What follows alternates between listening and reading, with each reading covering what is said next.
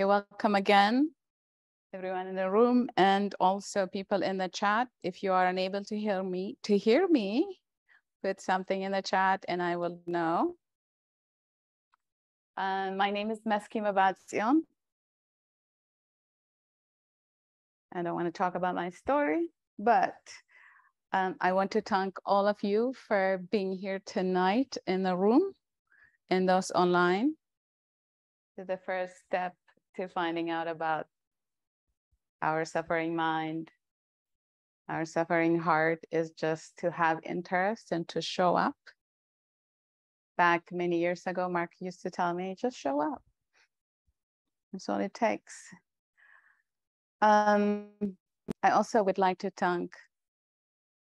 express my gratitude to Mark, who's a teacher for 29 years at this center. Not just my teacher, but many. And also common ground, just a spiritual home for myself and many where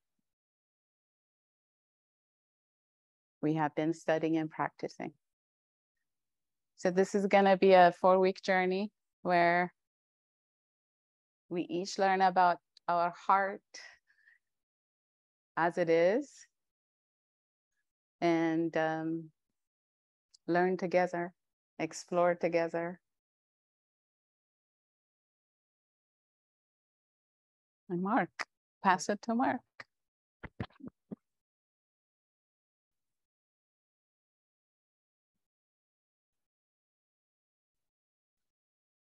So welcome everyone and to our new hybrid world. So we have about the same number of people on Zoom as we have in the room.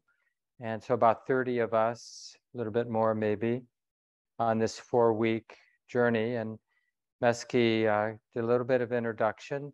So a lot of what we like to do at the beginning of an intro class is just get a little taste of what it means to be present. And you'll see immediately like, oh, okay, we're going to meditate, and sort of thinking there's got to be a certain way I should look if we're going to meditate. But obviously, there isn't any particular way. So I feel like you got to do anything with your posture. Just notice now, if you would, just notice what the mind is knowing or what the mind is doing. And it might even that you're noticing some self-consciousness because of the question I just asked. Okay, the mind is knowing some self-consciousness.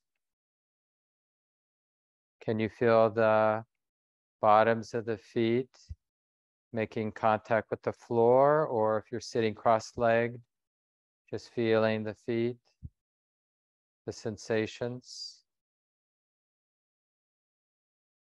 Can you just let those sensations in the feet be the way they are? Being present and just letting the experience be.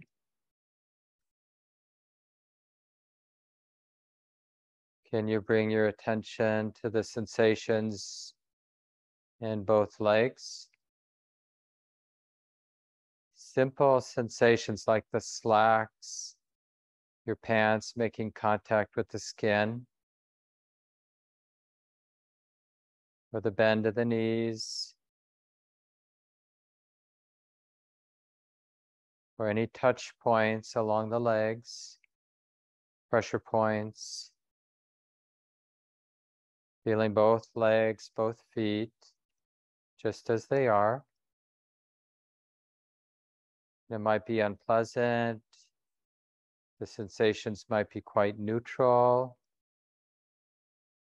But can you just allow the sensations now being known in the legs? Can you just allow them to be the way they are? So you're not needing to be in control. You don't need the experience to be different than it is.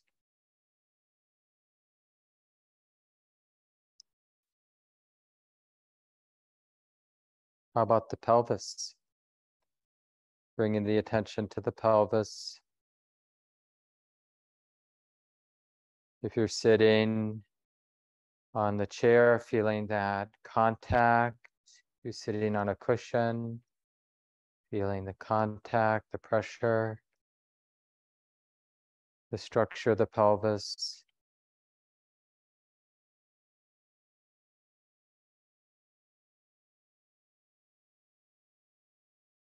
So much of what we'll be doing these 4 weeks is learning how to be intimate with the present moment and letting things be the way they are. So feel the abdomen, all the internal organs, the belt against the skin, clothes against the skin. So the lower part of the torso. And again, just a willingness to feel what's here. We're not trying to fix anything. Just willing to be open, even exposed to what's going on. And then up into the solar plexus and the kidney areas, the middle of the spine. Notice any touch points, any tension here. Then up into the shoulder blades, upper back, rib cage, the chest, collarbones. We'll take a couple moments and feel the whole torso. So basically from the sitting, the sits bones against the chair, the cushion, all the way to the shoulders.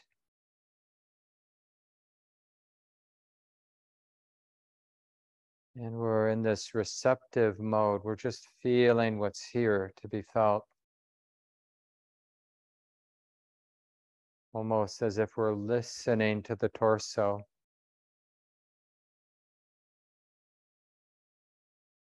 And then more specifically, feeling into the shoulders, tops of the shoulders, shoulder joints, even the sides of the neck.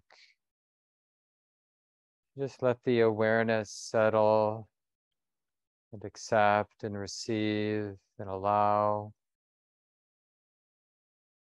Not afraid to feel whatever we're feeling now in the shoulders.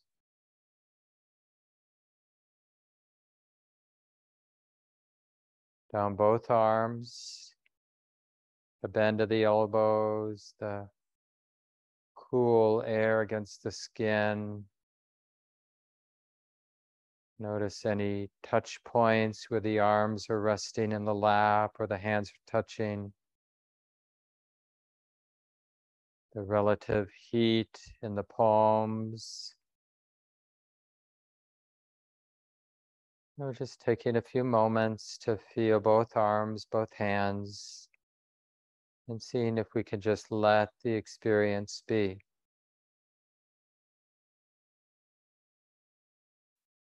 And one of the things we'll notice is that just feeling both arms and hands, the experience is moving or changing, right? Isn't it alive? These sensations in the arms and hands are alive, they're changing, evolving. So notice that changing quality of sensation. And then we'll bring the attention to the throat and the entire neck. Again, this receptive, patient, curious presence with the neck and the throat and whatever sensations are here to feel.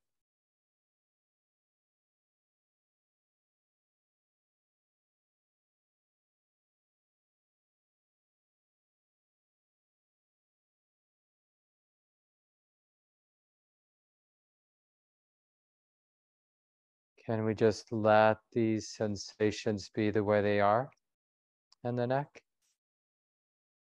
Aware, but not needing to judge, not needing to fix. Just keeping the neck in mind. And then the face when you're ready.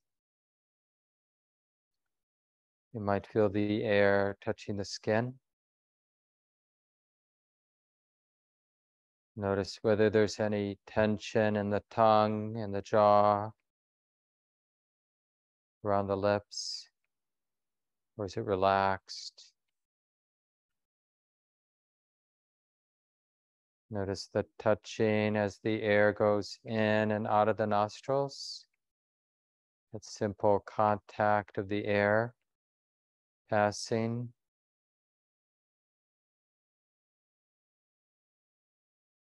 Noticing any tension or relaxation in the eyes, the brow. If your eyes are closed, you can even feel the eyelids against the eyes, that subtle touching. Feel the scalp, the top of the head, and the ears, the back of the head.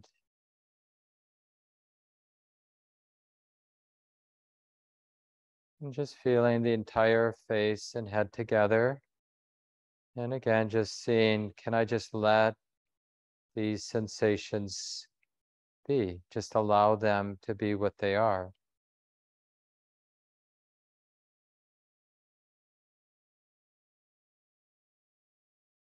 And again, we're learning how to be present without being controlling. Now let's bring to mind, feel into the entirety of the body now, the sitting body. Aware of the whole body.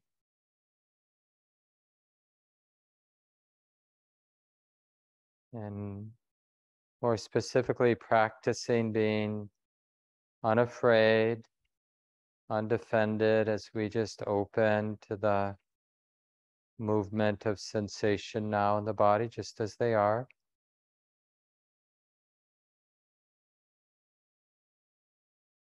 Maybe discovering that it's safe enough to just feel what we're feeling in the body, to relax and allow,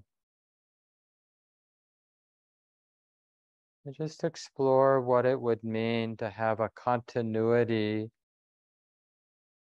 of present moment awareness. So using the sensations of the sitting body as a kind of anchor or meditation object. Just keeping this present moment experience of sitting, physicality of sitting in mind.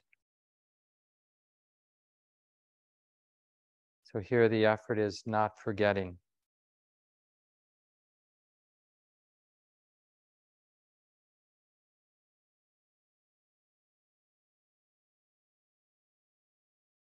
So the wisdom in the mind has this ringing truth. Sitting is like this now. It's really simple. The experience of sitting is being known. It's like this now. Feels like this now. Can it be okay to be feeling this? Yeah, it's okay to be feeling this. And just letting the experience be what it is.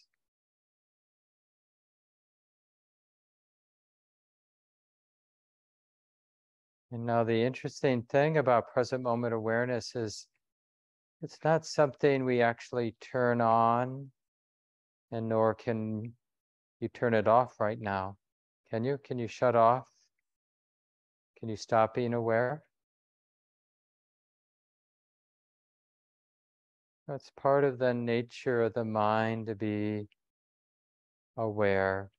When we're not distracted, the awareness is right there naturally.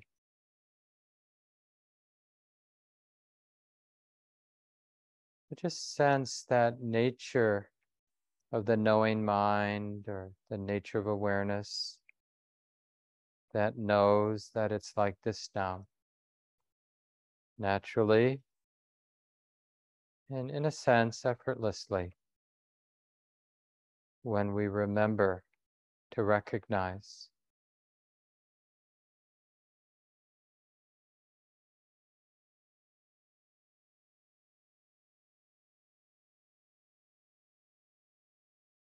And when you feel ready, you can open your eyes, adjust the posture if you need to.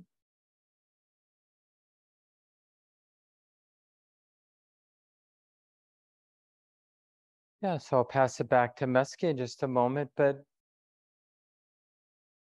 what we did, you could call that a body scan meditation, and it's a meditation you can do for your practice at home.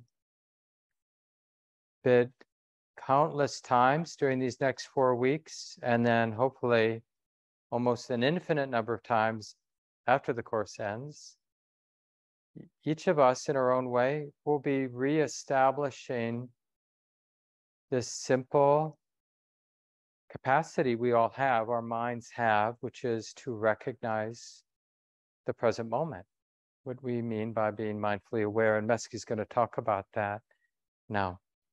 So pass it, and I'm going to shut that door because other people can build it.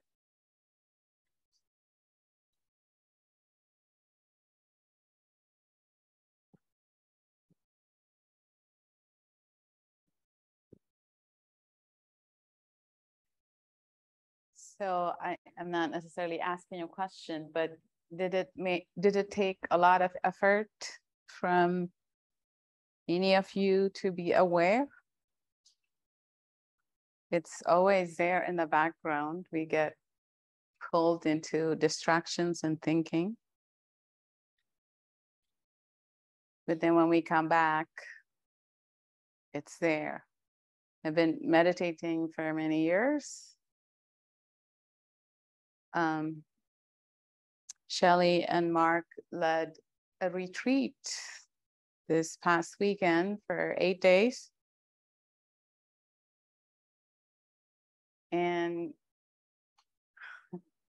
just being silent for 8 days in the middle of Wisconsin, it really does something to your mind. But my takeaway was, remember, like you have to remember to just be aware. You don't even have to do anything. Remember, I think we just keep forgetting and complicate things so much and just forget to be in the body, in the present moment. Because the tendency is to worry about the future or think about the past. And the body really gets tight with all this and it adds up. So in this 4 weeks, we talk a lot about just coming back to the body, coming back to the hearing, coming back to the present moment. And just high level, I want to just cover a few things. When we say mindfulness, when we say awareness or open presence, what does that mean? They are not 3 different things. In this context, we are going to use all these 3 interchangeably. So we are aware of the present moment just as it is. That's mindfulness. There is this presence here and now. And it's kind of really hard to describe in words what here and now is, not necessarily a place and time, but in our heart, we know what here and now is. So that presence, that open presence is going to be used interchangeably with awareness and mindfulness. So just people are aware. So what really is mindfulness? Like, remember a time when maybe you had taken a walk in nature? Let's see if that remembering, like it could be a dancing fully with just engaged without really thinking too much, and any of these things that come to mind. Does it take a lot to remember right now?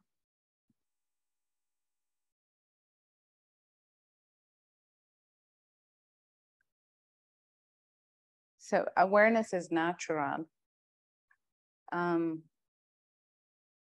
This attentiveness, this openness where we're not trying to change anything and we are not demanding, like the body is sitting and we're not really like I gotta move, not that, but even that, we know that this anxiousness, I need to move, is what the mind is knowing at the moment, but we don't pay attention to those things. We just, when we eat ice cream, it's how sweet it is or whatever, that we are thinking so much, not necessarily just, oh, this is cold, it's cold as being known, whatever the feeling is, the feeling of chocolate, of hitting the brain is being known.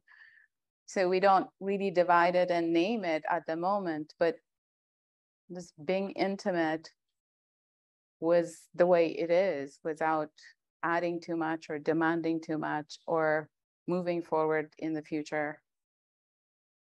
And just understanding our own experience as it is.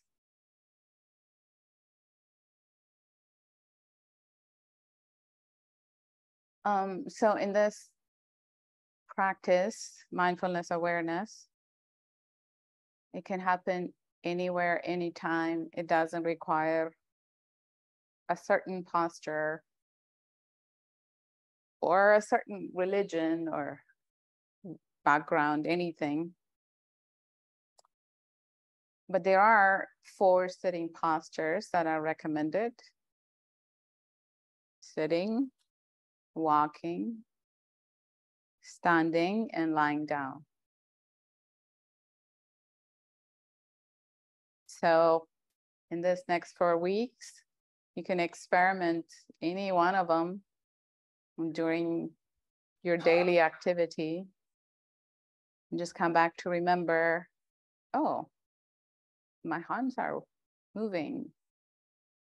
Oh, I'm chopping up vegetables, or whatever you do. So anything will do. But the sitting posture is one of the postures that we practice with mostly here at the center, and everywhere in the tradition, this mindfulness meditation is practiced, even though walking is equally used.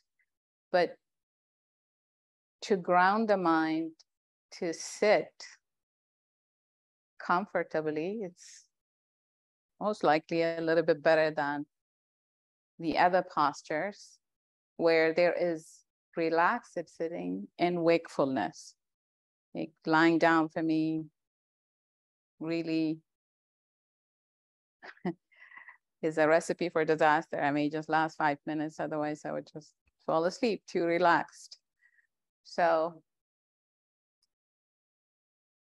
but as we practice, we want to practice with everything, just getting the mind to settle down, just to be grounded. The sitting posture is really helpful. It supports wakefulness and being aware and recognizing. And once the mind is settled down, and sometimes you can't sit for too long either. So walking meditation or the other postures will do. But why sitting meditation that's the reason why. I don't know what time we have, Mark. Oh, there's time. There's more you wanted to say. Otherwise, I can say a little bit background. About the background. Yeah. So I'll pass it to Mark. Maybe I'll turn the light. It looks like it's a little dark. So the lights up because the sun's going down. How's it sound in the room here? Is everyone hearing us in the okay?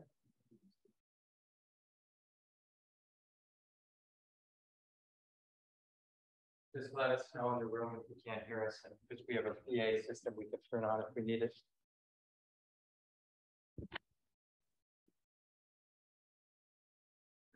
Yeah, so with what Meski just said in mind, we'll do some standing practice in just a minute, but just because it can, for some of you, feel a little strange to be coming to a Buddhist meditation center. And as Meski said, we've been here now since 1993, so quite a long time. For the first 15 years, 7 blocks to the east. And since we bought this building in 2006. So we've been here for a while now. But there are different types of Buddhism. This center is in the early Buddhist tradition. Sometimes in the Asian context, you'd call it Theravada Buddhism, the kind of Buddhism you find in Thailand and Burma, Myanmar, Sri Lanka, Cambodia, Laos.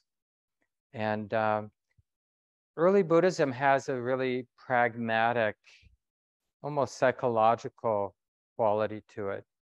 And it really comes from this, what attracts people like to a place like Common Ground. A lot of the people who come here, maybe the great majority, we've never asked, wouldn't necessarily consider themselves Buddhists, but they're definitely interested in the mind or the heart. And one of the amazing things I'm sure you've noticed is we human beings, we do a lot of things. We build cities and interstates and write books and raise families. But one of the things that's more rare is, even though it's so relevant, what's really rare for humans is to take some time to use their own heart, the sensitivity of their own heart and mind, to study the heart and mind. It's like, and clearly, the fact there is this knowing mind, this feeling heart right here, that's relevant. It's not like a small detail. And in a way, early Buddhism generally, the Buddha, this person who lived 2,500 years ago, he realized it really helps in figuring out how to be a human being and the causes for stress and the causes for release. It really, really helps. It's almost like essential that whatever time we have beyond the basic survival, putting food on the table, things that we have to do to get along, to use our heart and mind to turn inward. But it doesn't, we have this form that Meski will guide us in a little bit, the sitting meditation form, and we're asking you to invest in this particular form, but it's really in the service to this lifestyle of present moment awareness. That's really what the class is about. Cultivating a value and then a new habit or a deeper habit to be present all day long. And so the formal sitting time is really like going to kindergarten, because when we're sitting in a quiet room or outside in a tranquil space, sitting relatively still, as Meski was mentioning, the form of sitting is nice because it's uprightness. It's both comfortable, but not too comfortable. Like you can have an effective lying down meditation for 5 to 15 minutes. And then it's called napping, which is fine, because those first few minutes, there's a lot of ease in the body when we're lying down. And as long as your mind is interested in the present moment, you can learn a lot from your mindfulness practice until you get drowsy. So definitely use lying down, but use sitting as your primary training ground. And some of you have the retreat center Common Ground bought, the family that built it, Amish family built it, they had 12 kids. So you might be someone with 12 kids, and you may only have literally 5 minutes to yourself before you're exhausted, got to go to bed or something. But that's fine. Then that's your 5-minute sit. You've got a chair, you've put it in some corner of your home or a cushion. And if you can, if you've got enough space in your home, have a little place that is designated for your practice. You might have to use it for some other things, but it's nice if it's in an uncluttered corner of your home, and to invest it like, this is the place I go to cultivate present moment awareness, mindful awareness.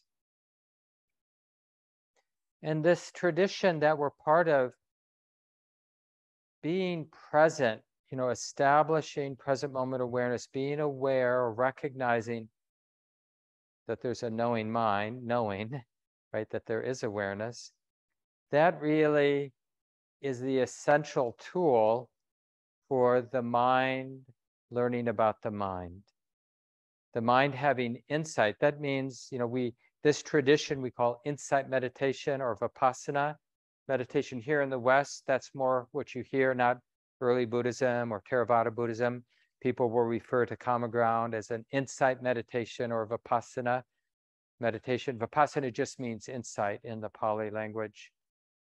And insight means the mind, the knowing mind, the sensitive heart and mind, really the same, is seeing, learning something that hasn't seen or learned before about the nature of the mind, nature of experience. We're waking up to what's always been here, but we've been so externally oriented. One of my teachers jokingly said, our conditioned habit in terms of how we pay attention is, can I eat it? Will it eat me? Can I mate with it? Those are our three interests. Will it eat me? Can I eat it? Can I mate with it?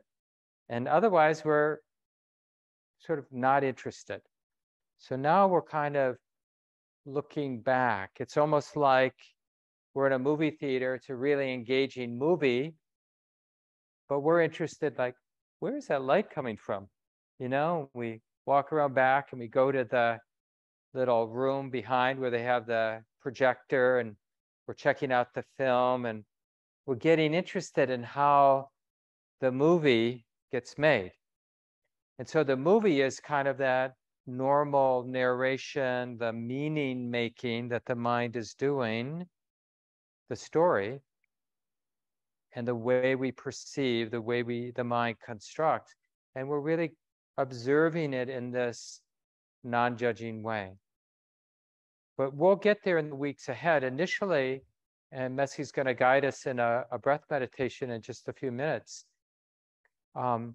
Initially, we're really interested in just learning how to drop so much of the drama and the thinking about this and that. I mean, the mind will go back constantly, and we'll use more concrete aspects of the present moment, like being with the breath or being with the body or being with hearing, and learning to bring our full attention there.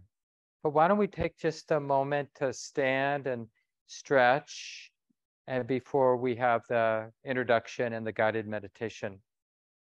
So that means you folks at home too, you can move your body a little bit, and we'll get started again in just a minute or two.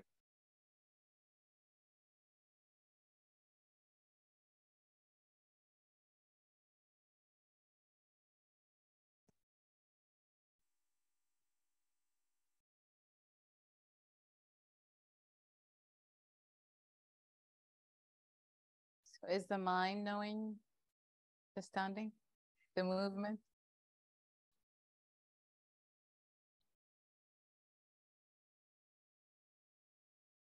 Yeah, we do a lot of things so automatically, and like the drive home or whatever, it's like, how did I get here? For me, it's usually in the morning, my coffee, like I have to really have coffee.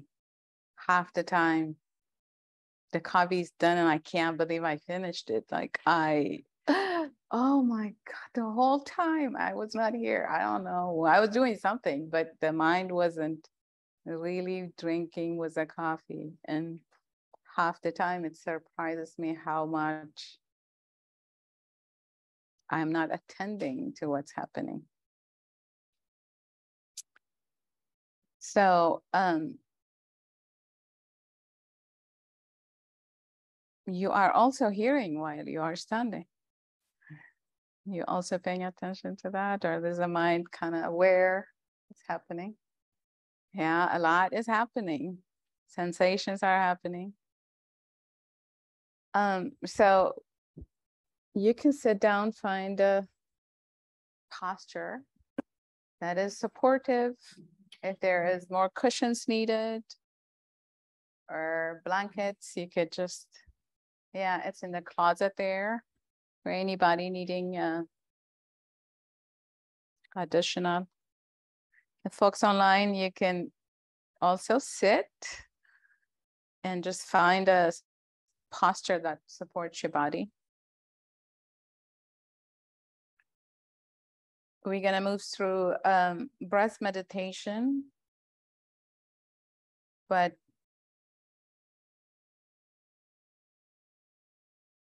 let's just really relax. Take a moment to relax. And we have really forgotten how to relax. I don't even know what you have to do. Shake your hands, whatever it is that you want to do, but just relax. Don't fall asleep, relax.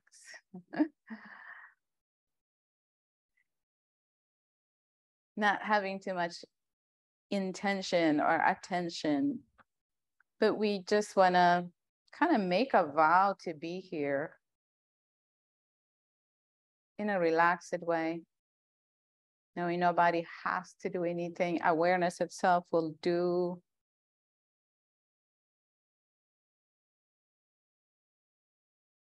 what is needed.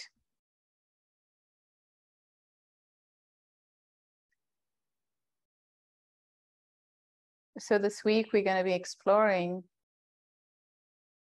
this physical anchors that really happen in the body. So the breath being one of them.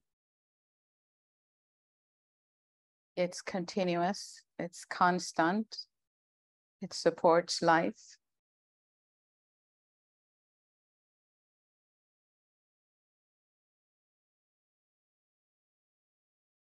Also this body, this whole body that we inhabit and really forget that it's there.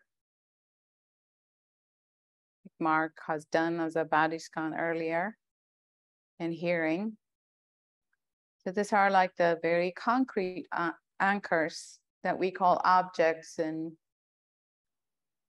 this meditation mindfulness practice that we would be practicing with.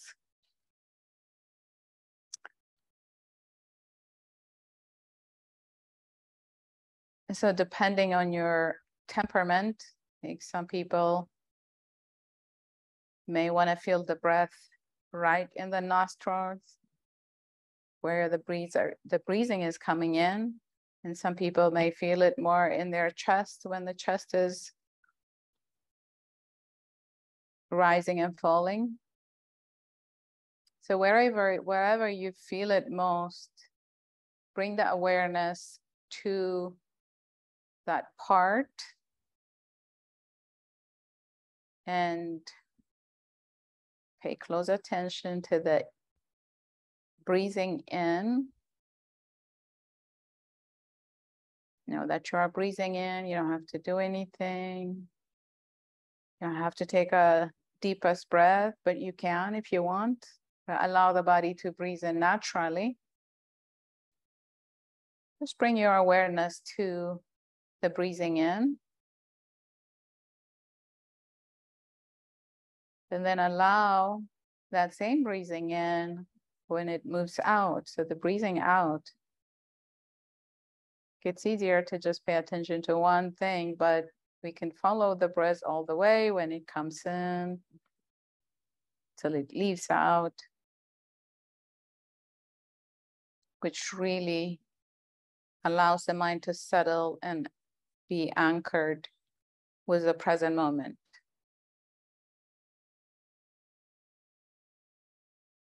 So breathe in naturally. Recognize that you're breathing in. If you want, you wish, it's easier. You can even make a mental note. Breathing in is being known, being recognized. When you breathe out, you can recognize that you are breathing in. So you don't really have to get entangled with the whole words. You could just say breathing in, breathing out mentally.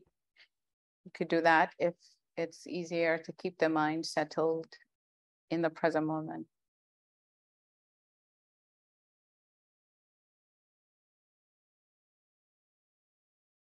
And it's very natural for distractions, other objects to come in. Just be open to my voice as well, that it is hearing is here. But even if you hear my voice or the fan going on, for the next 10 or so minutes, we're gonna completely focus on just breathing in and breathing out and recognizing in this exclusive object of the breathing being known and the breathing out being known, breathing in being known.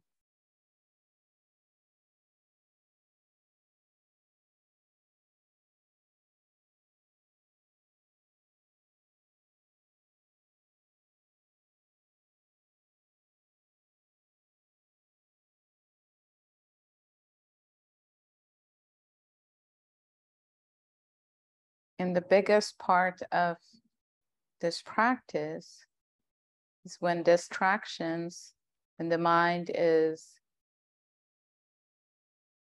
get caught by either thinking or some other thing, or a pain in the body is felt.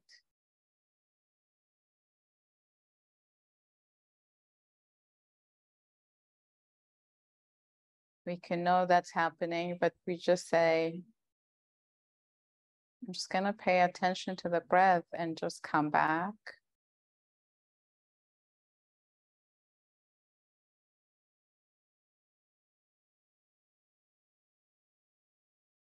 It's starting over and over and over again every time. Because when we are distracted, we don't know it. But when we are aware again, or remember to be aware again, and that's a moment of coming back and recognition. That's a moment of mindfulness. So there is nothing to be done other than paying attention back to the breathing in and the breathing out.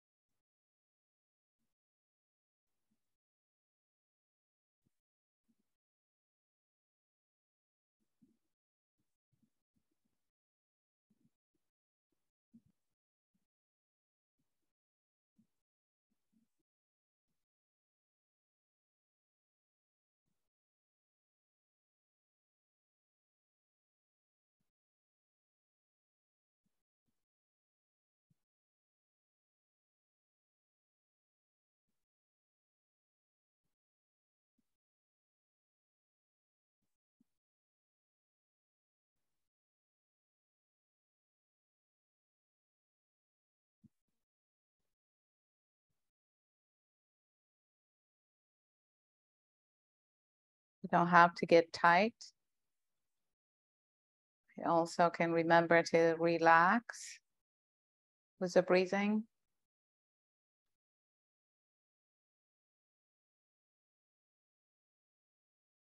You just have to be attentive, open, and present.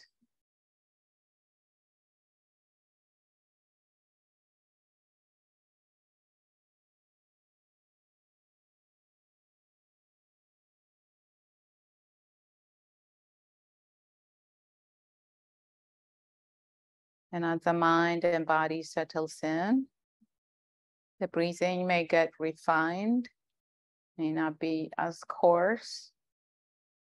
That's fine.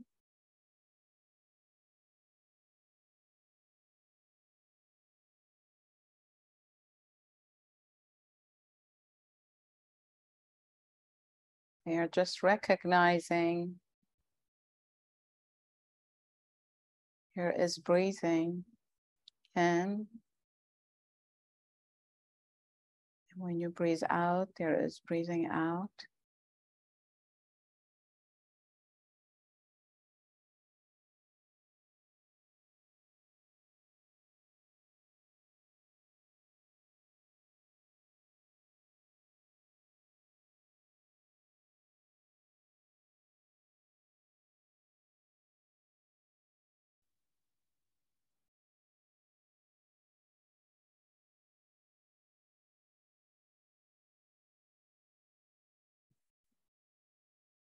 It is not so much focusing, so hard.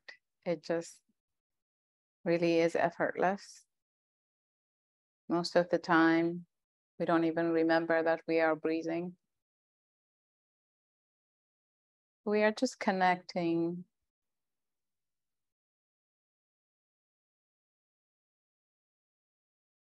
with the breathing as it is in each moment.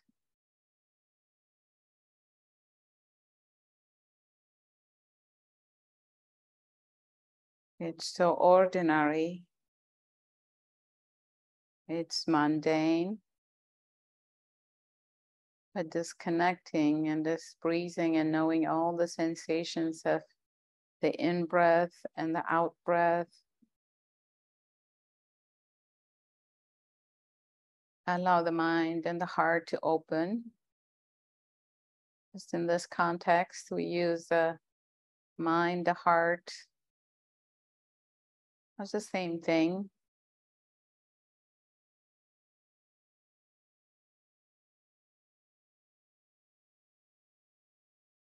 Just tuning in to what's happening.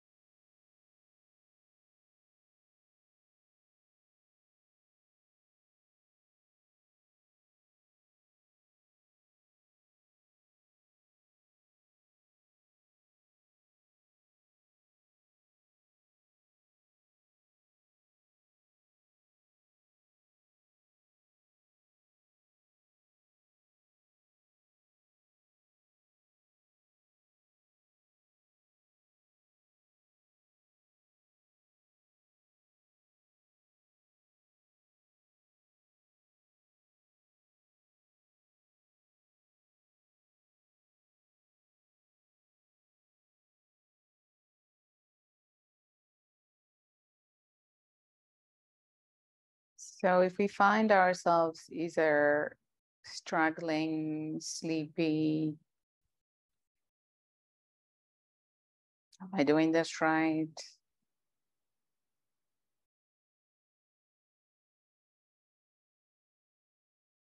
We just have to remember all that is an activity that for this moment that we are choosing not to be attentive to.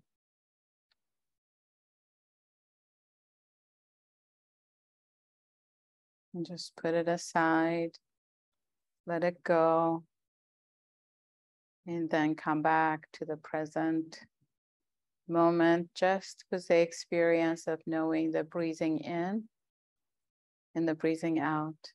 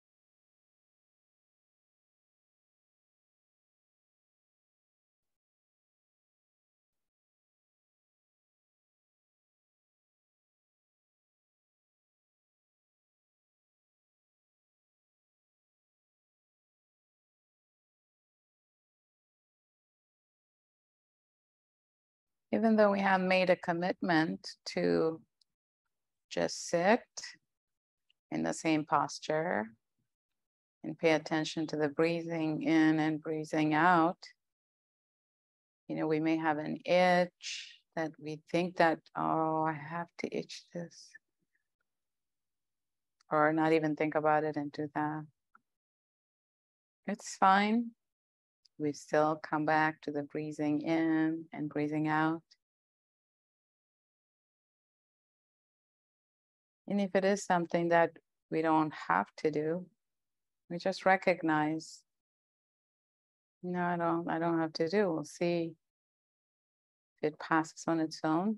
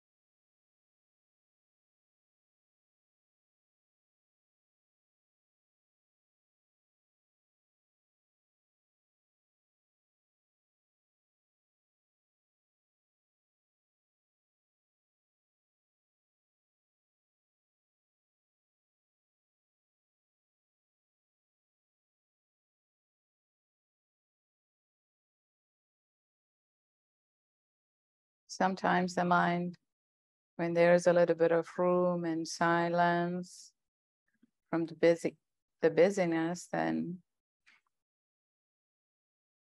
lots of things may show up.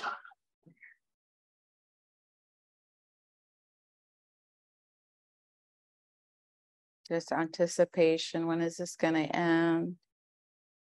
Planning about the future or what happened yesterday. This is all natural. That's what the mind does. So we begin again and then come back to the present moment. Knowing any of these activities that take us away from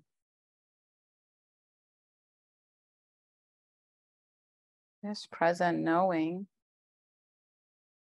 and recognition of what's happening in the body mind at this moment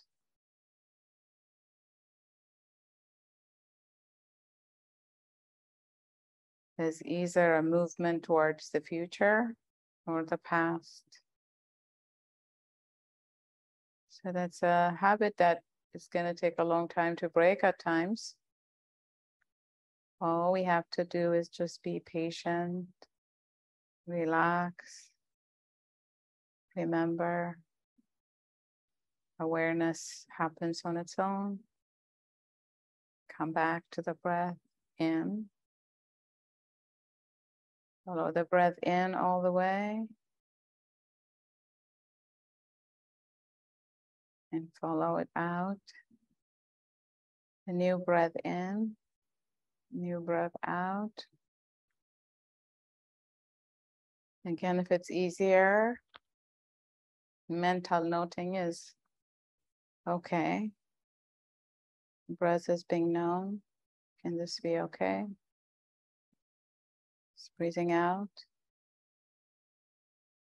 Can this be okay? This being known, we know what the mind is knowing. We just connect, see awareness, what it is knowing at this moment.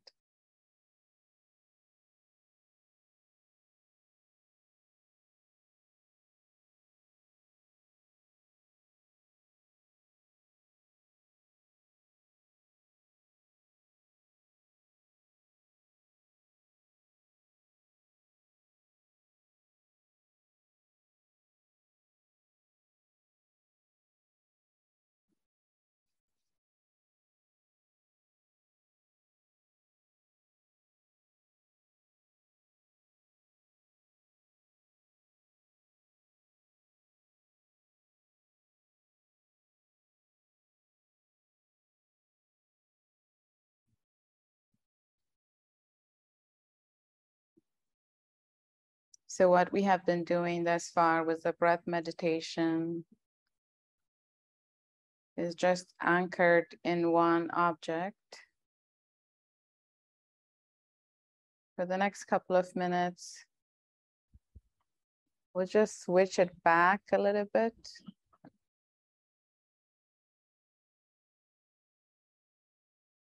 And we're gonna do an open awareness meditation. So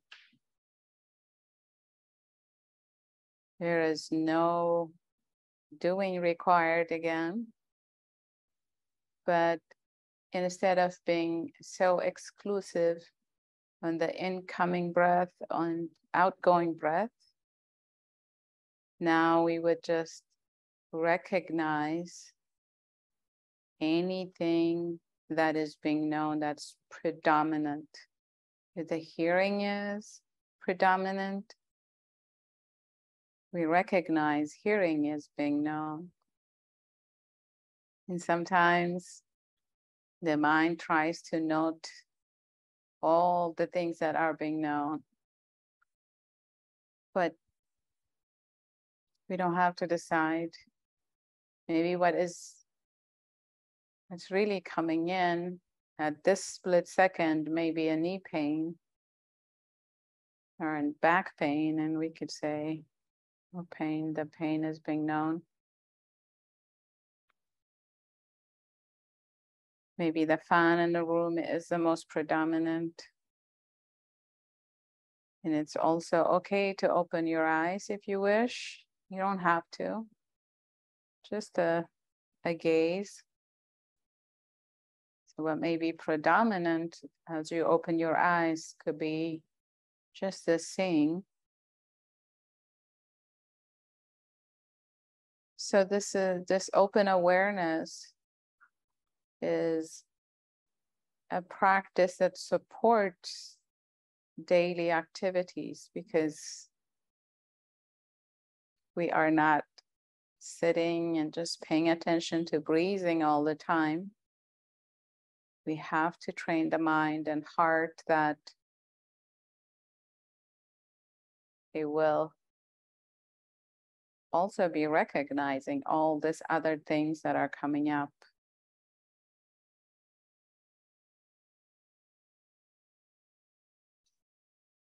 And sometimes more than one thing is predominant. That's okay. Again, if it's easier, you can note quietly in the mind. The pressure in the body is being known. In the next moment, it may be thinking, but whatever is really pressing, that's what we would note. So we will be exploring this further in the next 4 weeks.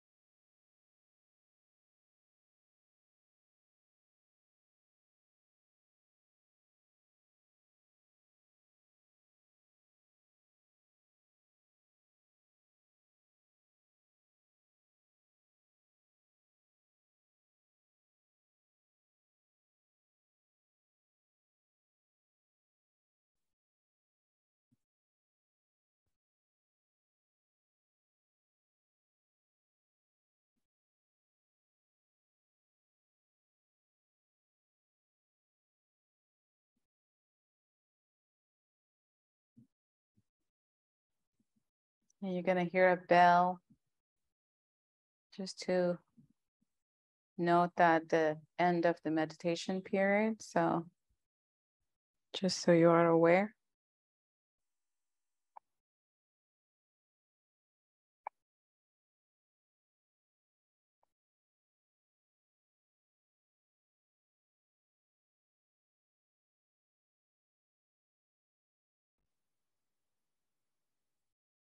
Thank you for your practice. So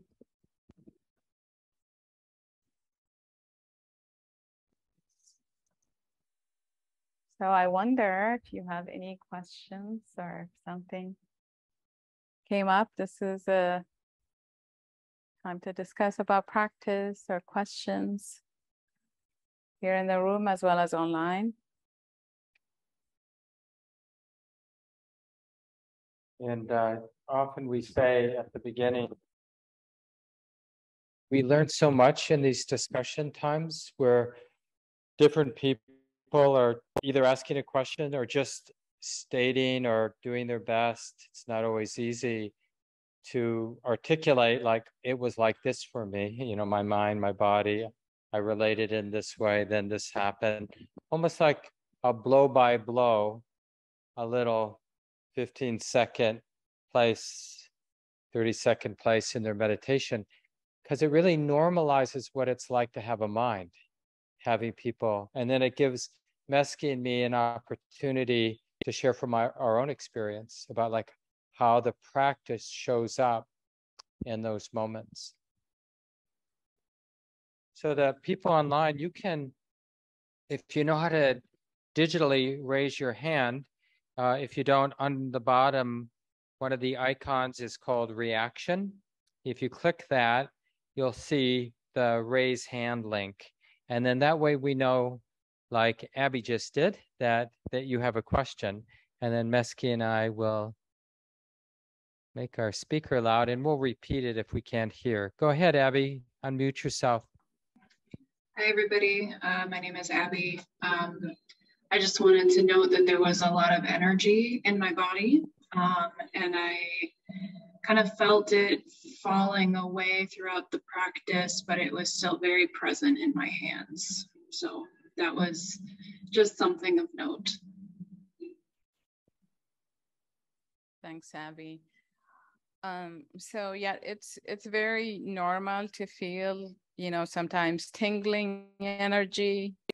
It all depends on, we haven't been sitting a lot, so it expresses itself in so many ways. Some people just feel they are a little bit floating up.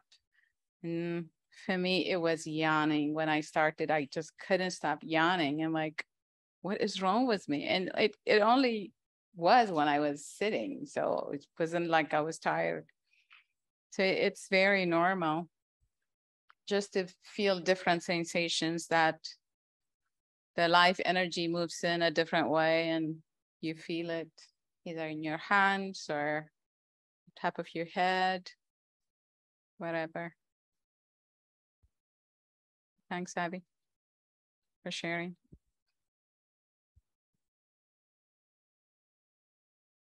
Yes. I can hear you. Yeah, but the people online, well, in the perfect world, no, actually just come in and hold this. That way the people online can hear you. That's good. Hi there. So for longer sits for me, I can get through what feels like claustrophobia, like halfway through. And it just is a little bit like I'm stuck. And then it'll go away. But I've noticed like for shorter sits, I don't experience it at all. It's like for the longer sits. So Thanks for sharing that.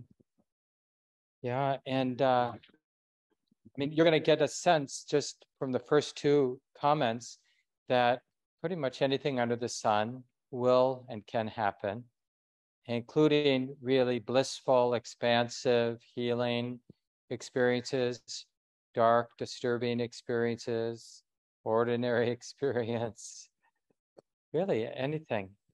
And one thing that's pretty common, especially like you mentioned, when we are sitting longer, when there's more confidence that it's okay to let go of the normal thinking, what will happen is the mind will go to new territory, because what the mind is very familiar with is the mind, that inner dialogue, that ongoing narration. It's kind of creating a picture, a story. And over our lifetime, we get very comfortable living inside of the story and drama. Even if our dramas are kind of toxic, at least they're familiar. And so then when we cultivate mindfulness, there will be moments when that thinking, the drama, the intensity of that inner narration, it starts to quiet down and will be more in a simple presence. And of course, it's healing and it's safe, but it's unfamiliar. And that unfamiliar place can bring up some anxiety. So the claustrophobia would be interesting to look, is the claustrophobia that you're noticing the constricting nature of the ongoing narration, and because that's one way it shows up. Another place it shows up is just the being unfamiliar with this space of being present. And it's so weird that just the non-distractedness itself is a rare and unusual experience for the mind. Somebody once asked a famous teacher, maybe about 40 years ago, a Buddhist monk, like, how would you characterize the world these days? And this monk responded, lost in thought. Because that's our, if we were to add up the moments today, how many moments was there an awareness? Doesn't mean there wasn't thought, but there was that simple, clear, relaxed presence. Oh yeah, thinking's like this. The mind is thinking. No, we're lost in the thought. Like Meski was saying, drinking their coffee in the morning. Like, what happened to the coffee? I must have drunk it, but I was not aware. Or some of you drove here tonight, you're going to drive home. You get home, I must have driven home. I must have made all the right turns, but I wasn't aware while I was driving. You were conscious in the sense you made the right turns, but there wasn't that reflective awareness. Oh, it's like this. Yeah, it looks like Tony has a question. Yeah, I'll just comment. I just fell asleep probably 7 times during that thing. And every time, Meski, when you started to say something, I jumped. So that was my experience. Yeah, Tony, I used to work a lot. I mean, I think at the beginning, sleep wasn't a problem, and then when I go on retreats, and I mean, I have to fess up, but if I went on a 10-day retreat, I would sleep the 4 of them. Like the first 4, I'm completely zoomed out. But, you know, either we are sleep deprived or there's too much relaxation in the posture. So we will talk about, you know, strategies of like how to stay awake and so on. But one simple thing you could do is just open your eyes, like,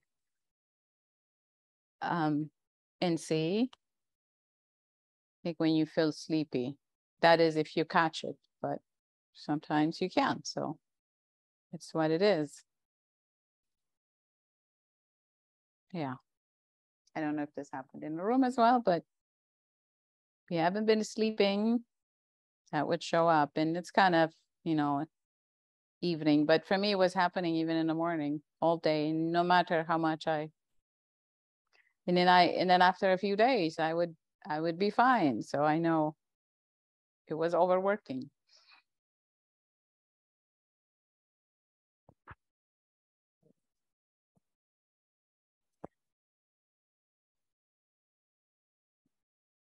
One thing just related to what Meski was just saying, and this is a nice takeaway, because, you know, Meski and I have said a lot tonight, and you won't necessarily remember a lot of it, although we are recording it, and we'll send it out in the email for everyone to have that. And before I forget, in that email that Robin sent you today, there's a link to the New to Practice webpage on our website. And it has handouts for the intro class. And there's 6 of them, because normally we have a 6-week intro class, but because I'll be out of town, we made it 4 weeks for this fall. But anyway, a simple way to remember what you're doing. So we learned the body scan meditation, we learned the breath meditation, we learned hearing meditation, right? So these are the 3 ways we practice tonight. But just in general, to remind yourself, what am I doing? What is this mindful awareness stuff?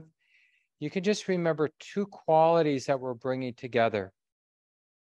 There's the alert, bright, interested quality of mind that we're going to be developing all through these weeks and for the rest of our mindfulness career. And then we're just as interested in the relaxation, the allowing, the trusting. And now the interesting thing for you to be exploring all the time when you're meditating and through daily life is how the 2 qualities work pretty well together. Because we generally think, I can be relaxed, I know what that's like, and I can be bright and alert and vigilant, I know what that's like, but I can't do both at the same time because they're opposites. But they're not opposites. They're actually, they support each other. How relaxation allows the mind to be more bright, interested, intimate, clearly connected with the experience that's being known. Relaxation supports alertness, and alertness really helps us to relax because we can be sensitive with that alertness to all the ways we're holding, right? Oh, I can put that weight down. I mean, it's like we're wearing not just one, but many backpacks because we're not alert that we're wearing many backpacks. So I can put that one down, I can put that one down, I can release my jaw, can relax the brow, you know, the grip and the anus, the floor of the pelvis, you know, got that grip going. Oh, that can soften. It's like, and that's just the gross level of tension. And then there's just more and more subtle levels that we're just holding chronically all life long. So just remember, like, whenever you forget, like, what's the essence of this stuff Meski and Mark are talking about, or the Buddha's talking about? Oh yeah, that bright, alert interest coming together with that relaxed, trusting, allowing, receptive. And you can just choose one word for both of those qualities so it's easy for you to remember. And you can just prompt yourself. We have a little time. It'd be nice to have another question or comment. Yeah, do you mind coming up for the mic? I can hear you. Hi, everyone at home. Hi, everyone.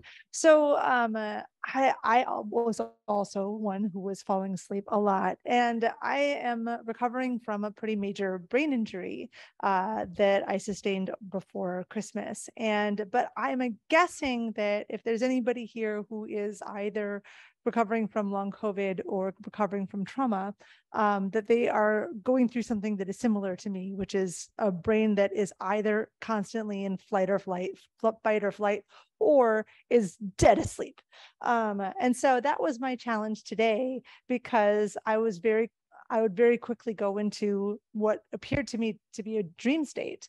And no, that's dreams cut, but back it up, And so I think that that's my challenge right now. And I don't know if that's anybody else's challenge right now, but I just wanted to sort of like put that in words, because I paid attention to it today. That's it. Thanks.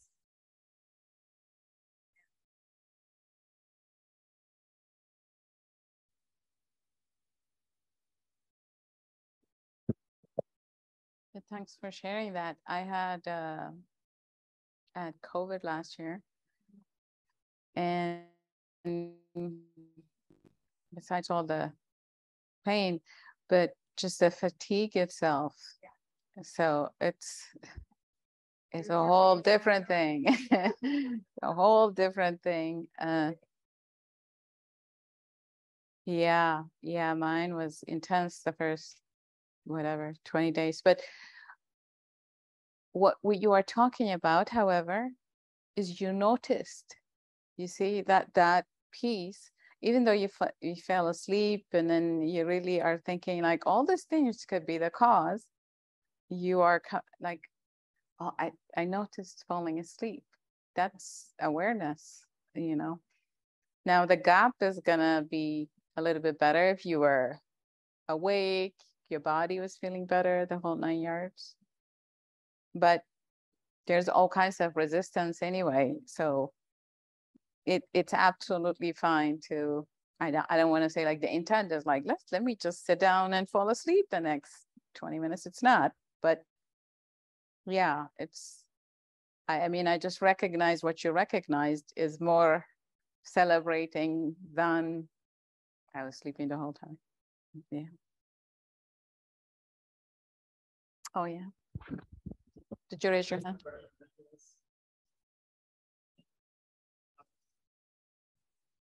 Hello, everybody. Is there a line of distinction between our entire conscious experience and everything we think and feel and the mind? Is the mind like a kind of undercurrent subconscious that reacts with it?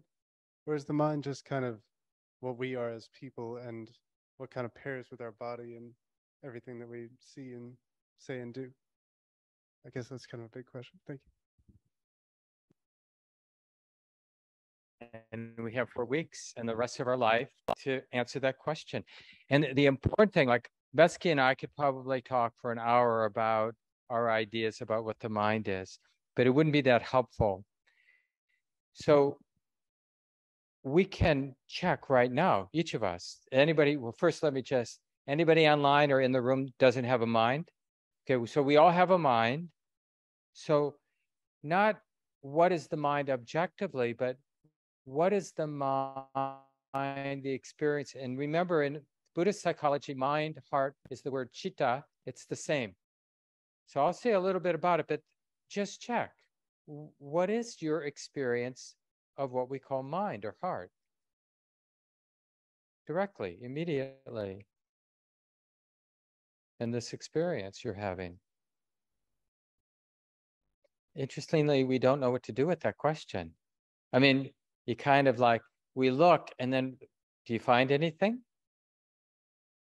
Kind of yes and kind of no, right? Like when you look for the mind. So here's an interesting thing. Don't worry too much if this seems a little weird, but the experience we're having right now, so maybe you're seeing me or you're hearing my voice, or you're feeling your body sitting, or you're thinking about a snack when you get home, but whatever it is, where is that experience being known? Right now, where is that being known? In the mind, right? It's because that's what the mind does. When we say the mind or the heart, we're talking about that which knows. So we're not really, conventionally, I'll say I'm in the meditation hall at Common Ground Meditation Center in Minneapolis, sitting next to Meski with a bunch of folks learning about mindfulness meditation. But actually, this experience, which includes the experience of sensation being known and sight being known and sound being heard and maybe smells and tastes being smelled and tasted. But all that is being known in the mind. That's an experience of the mind knowing. So the mind knows. So in Buddhist psychology, I know it can sound a little weird to say this. This is what we would call a moment of mind. Now, this is a moment of mind, and then another moment of mind. So these successions of a moment of a mind knowing, or you could say a heart feeling, because heart, mind, we're just talking about that sensitivity being known. There's something being known, something being known. And it's all happening here and now. Present moment is a moment of the mind knowing. That's what the present moment is. So we're not arguing whether is there a physical reality or not a physical. We don't need to answer that, because we know subjectively that right now this experience is being known. And we say, the word we use, it's being known by the mind. That's our experience as a human being, successively, always. Something is being known, something is being known, something is being known. And with this practice, we're observing things on that simplistic, direct, immediate level. And it's not our habit. So even though, like Meski was saying, it's simple, almost effortless, it's also really difficult because it's so simple and subtle.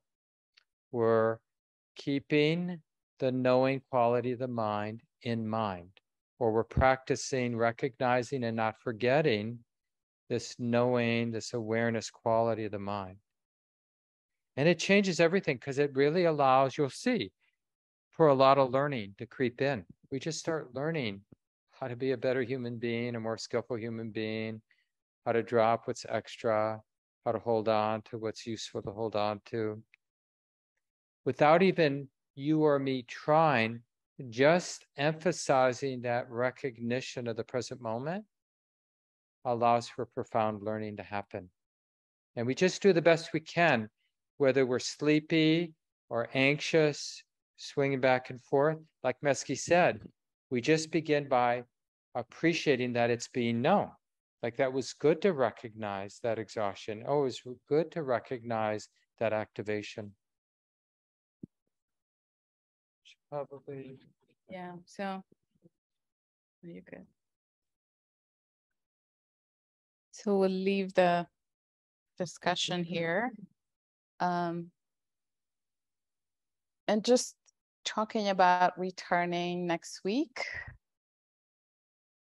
And maybe you there may be some resistance for all of you. It's like, I've had enough, or this is too much sitting and I'm too sleepy. So we would ask that, give it the whole 4 weeks to kind of decide and see. In the coming weeks, we're gonna explore actually some of the more subtle ways. Emotion is just one of them, where I don't want to say we all struggle, but it's a big part of our life. So what we covered today is more concrete things, subtle things, but thinking, for example, it's really hard to catch. We believe it, and then we are just already entangled with thinking, not even thinking that it is something being known already by the mind. So those would be the things that we cover in the coming weeks. And as part of the practice, so what we have covered today, you could just, as Mark was saying earlier, whether it's 5 minutes that you have, or 15 minutes, or a half hour, try to dedicate like a sitting and just apply this. It's just the words doesn't do anything. It's the actual sitting and doing the practice. And see what comes up, you know, whether it's resistance or all these emotions, which is so many things show up when they get room. So it's very normal that we've been disconnected and zoning out from life. I would attest to that myself. So that may come up, but to not be discouraged and to start over, and yeah, and just see where this exploration takes us. I know I forgot to cover like why meditate. I also would encourage all of you to just kind of look into that question. You probably had already a question, why, a reason why you came in, an intent, but just to reflect on that, like what kind of moved me to this, to want to take this class. So, you know, that's, we are all looking for freedom. We are looking for happiness. So there may be a reason, but just to kind of sit with that, and we'll see you next week, hopefully. And I want to thank all of you just to having the courage to say, I want to pay attention to my life. It's just the shortest, simplest thing.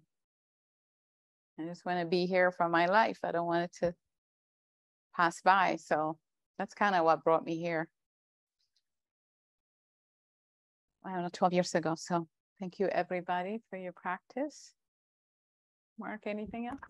I think so. Yeah. See you next week, everyone. Yeah. Thank you all.